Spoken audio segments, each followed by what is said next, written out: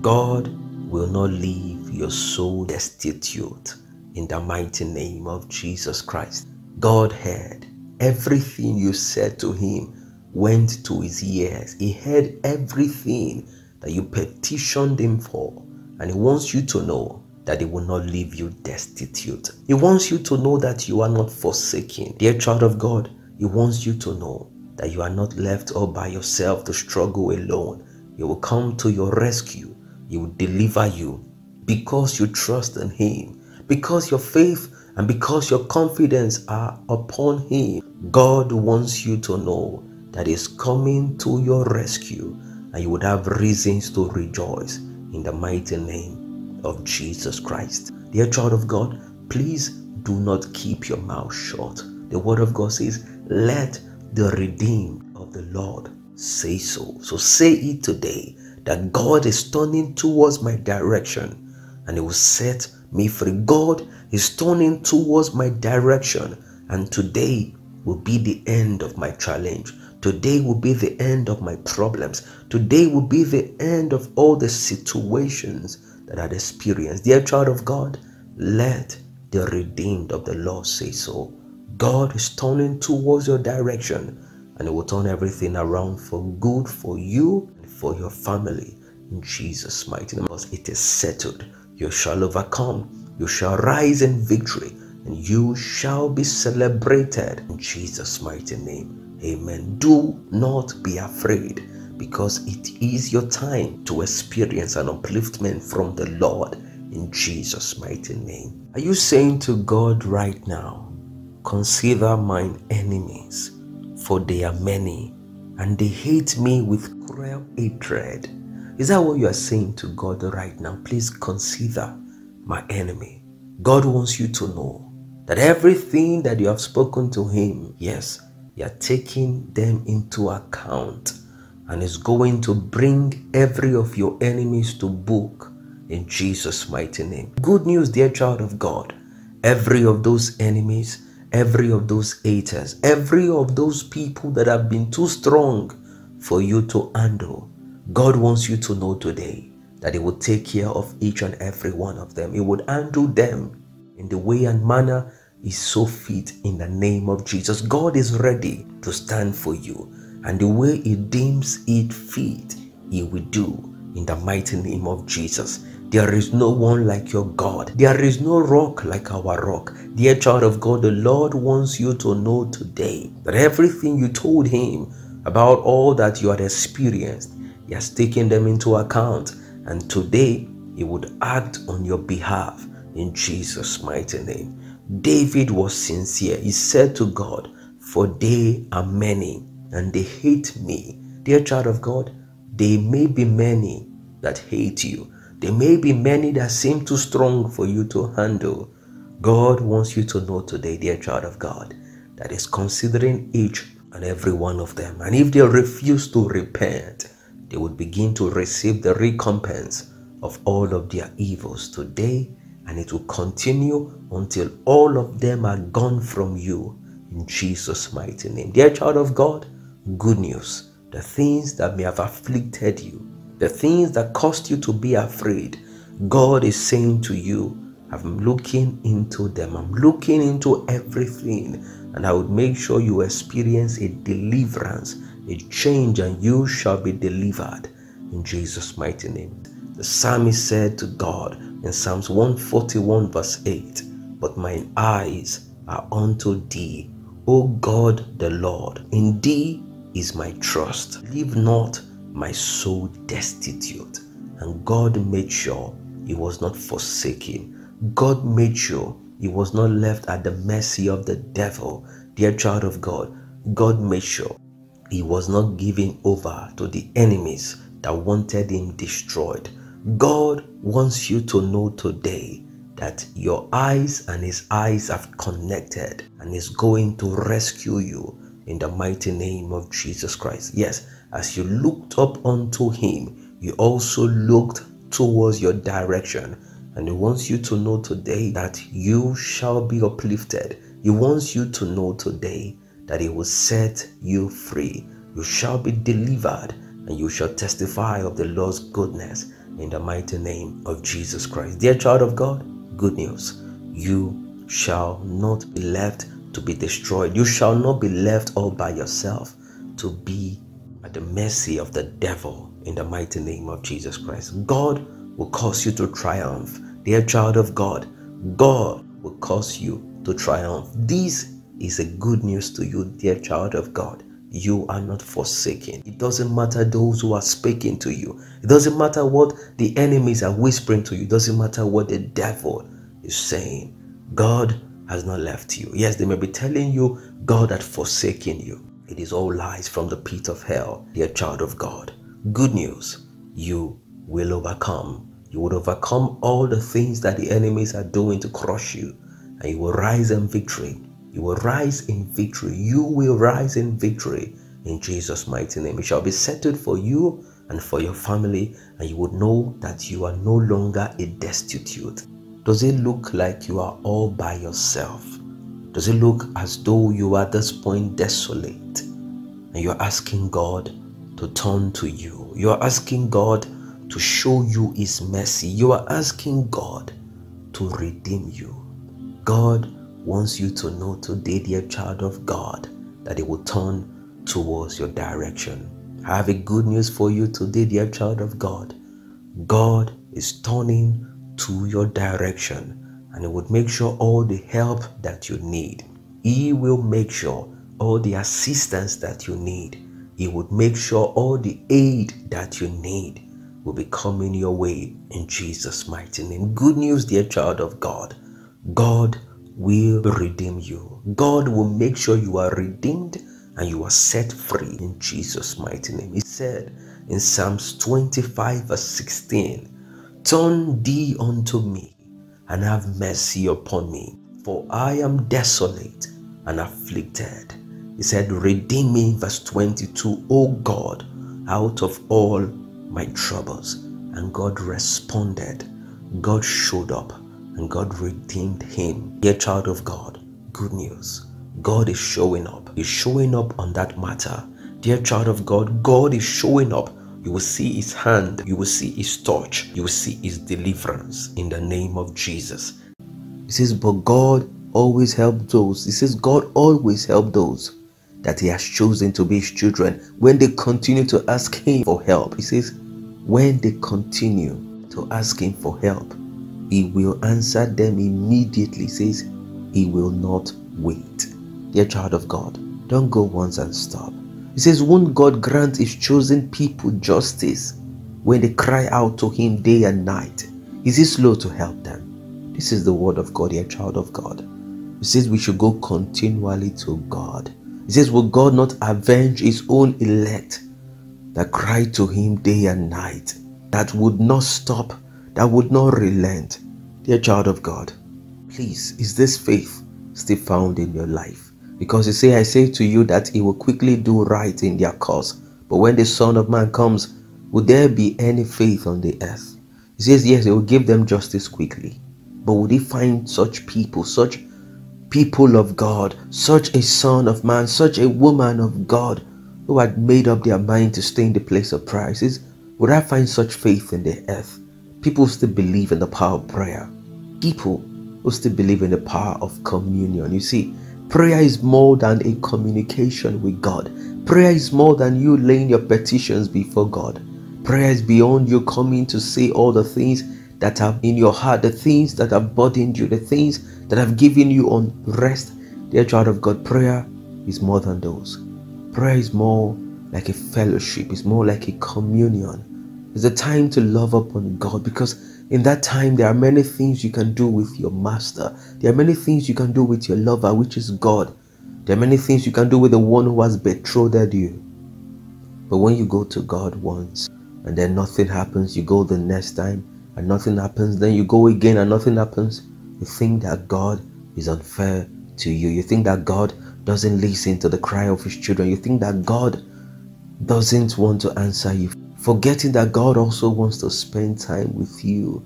God wants to have that moment of intercourse with you. God wants to have that moment that He would pleasure. Yes, He would have pleasure from you. You see, we have been created in His image. We have been created to give Him pleasure. And God also wants to be pleased. Just like you want satisfaction in your life, just like you want those things to be done with. You see, there are some people, when the Lord answers them, you will not find them in the place of prayer. There are two reasons people don't go to God anymore. It's either they have gotten the things that they want from God and would not go to Him anymore. Those people who have not gotten it and they felt disappointed, they felt dejected and walk away from God. Dear child of God, don't let this be your lifestyle. Don't let this be the attitude that you have. Make up your mind. Say to Him, I'll go to you regardless. You see, sometimes this is what God is expecting from us. Knowing that He has found people who are the people of His heart. People who will say like David, 7 times a day I pray. He said 3 times a day I go to the place of prayer. I go to the place of worship. Dear child of God, he continually did this and God was pleased with him. God found a man that would be close to his heart because he never ever joked with the presence of God. Remember the word of God in Psalm 16 verse 11. It says, "Thou will show me the path of life." It says, "For in His presence is pleasures forevermore." It says, "In His presence is the fullness of joy."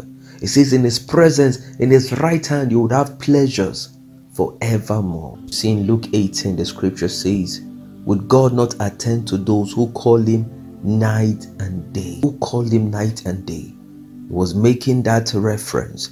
Jesus was speaking and making that reference to that woman who went to the judge and continually went to the judge until the judge attended to her. She did not stop. She kept on going. She never relented. And Jesus would say, how much more, my God, how much more would He do to those who call Him night and day? You see, when Jesus was speaking about the story in Luke 18 in verse 1, it says, "And He made a story for them, the point of which was that men were to go to God on making prayer and not get tired." This is the word of God. This is the words of Jesus. He says that the point He was making was that men should go to God making prayers and not get tired. He says, and He made a story for them, the point of which was that men were to go to God on making prayer and not get tired. He said men ought to pray and not to faint. That was what He was saying. He says about prayer, it is important we do it over and over again and never give up. This is the word of God. He told the disciples a parable about the need to continually pray, about the need to love the place of prayer. He says we should go there times and times again and never give up. Then He cited that example. Then He cited that scenario of that woman, of the widow who went to the judge. Now this judge had no fear for God. This judge had no respect for man. But yet, because she was insistent, because she would continually go, because she would not stop, she wearied that judge. Because she would not stop, she kept on going over and over again. And then the judge, who was not having any fear for God, the judge who doesn't even respect man, would respond to her. He says, because this widow is a trouble to me, I will give her a right. For if not, I'll be completely tired by her frequent coming. He says, if not, I would be completely tired out by her frequent coming. And then He says further, and the Lord who is in heaven, and the Lord who gives ears to His children, and the Lord who gives attention to us more than any man would, He says, would they not do more? Dear child of God, did you speak to God?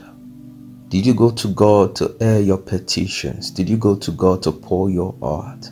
Did you go to God for Him to change your situation and it seems like nothing changed? Dear child of God, I want to tell you today, go again. Go again. You've prayed, you have spoken to God, and it seems like He did not respond. It seems like nothing is happening. Please go again. Go again. You see, the scripture says that we should pray without ceasing. The scripture says that we should go to him unendingly. We should continually go to him. You see, the first thing we must realize is that prayer is a fellowship. Prayer is more than making a request. Prayer is the time to commune with the one you love. Prayer is the time to commune with your Creator. So if you have always gone to God only because of the things you are expecting to receive in your life, you have not done enough justice. You have not done enough justice, dear child of God, to this wonderful mystery that God made available to us. This channel of reaching him. You see, many times you've spoken to God and it seems like you did not get a response. That shouldn't stop you from going again. There are people who have walked away from the place of prayer. There are people who no longer commune with God because it seems like nothing is happening, because it seems like God is not paying attention to them. But I want you to know today that God doesn't expect us to come once and then he would not find us again. It means there is no relationship. So when you have gone to God and it seems like nothing happened, dear child of God, I want to advise you today, don't allow that to be the reason why you should stop. Dear child of God, you see, God wants you to be in his presence, not just for him, but for the things you are going to receive. Dear child of God, God wants your life blissful. Dear child of God, God wants you transformed. God wants to see that he has a reflection of himself in your life. You see, when Jesus went to the place of prayer, the scriptures recorded that his fashion was altered. Everything about his raiment changed and it was glistering. Dear child of God, there was a level of brightness that came from Jesus just appearing in the presence of God. And no wonder David said that they grow from strength to strength, appearing before the presence of God. Their wisdom will continually increase. Their character will begin to change. Their nature will begin to become much more beautiful, even in the sight of men. The people that saw it were marveled. You see, Moses would go into the presence of God. He went there over and over again until everything about his life began to reflect the glory of God. Everything about his life began to show really the personality of God. You see, the reason God wants us to come continually in his presence, the reason God wants us to come talking to him every time is because he wants to make the better person out of our lives. He wants to make the best out of us. So you must know today that prayer will not only change your situation, that prayer will not only change that predicament you find yourself in, that prayer will not only change that thing you have been going to God to bring a change in, but also prayer will change you. Dear child of God, listen to this again. Prayer would change you. Prayer doesn't change only your situation, but it changes you. It brings out that character that God can use to send forth to the ends of the earth, saying, this is the one in whom I'm well pleased in. This is the man, this is the woman I have made after my own heart. So when you have to go to God insistently, please continually go to God. Not because of the requests that you have, not because of the petitions you're presenting before him, but because you want to commune, because you want to spend time in his presence. He says, pray without ceasing. He says, pray without end. Dear child of God, please know it today that we ought to pray and not to faint. We ought to pray and never to get tired of praying. Make this your lifestyle. Make this the nature that you carry. Make this the lifestyle that you want God to see. And I want to assure you, you will see something distinguishing about your life, because God cherishes those people that loves his presence. I pray for you the blessings of the presence of God. Dear child of God, that situation is settled. Dear child of God, that affliction is gone. Dear child of God, that situation will see the end today in the mighty name of Jesus Christ. God has turned towards your direction, and everyone that God had looked towards have always experienced a deliverance. And I want to tell you today, dear child of God, yours will not be an exception. in Jesus' mighty name. Good news, you will be redeemed. You'll be redeemed from everything, and your testimony will be led redeemed of the Lord says so. Say it today, because so shall it be. You will tell the people around you, God redeemed me. You will tell the people around you today, God saved me. You will tell the people around you today, God settled my life. He said in Psalms 18 verse 48, He delivered me from my enemies. Yea, thou lifted me up above those that rise up against me.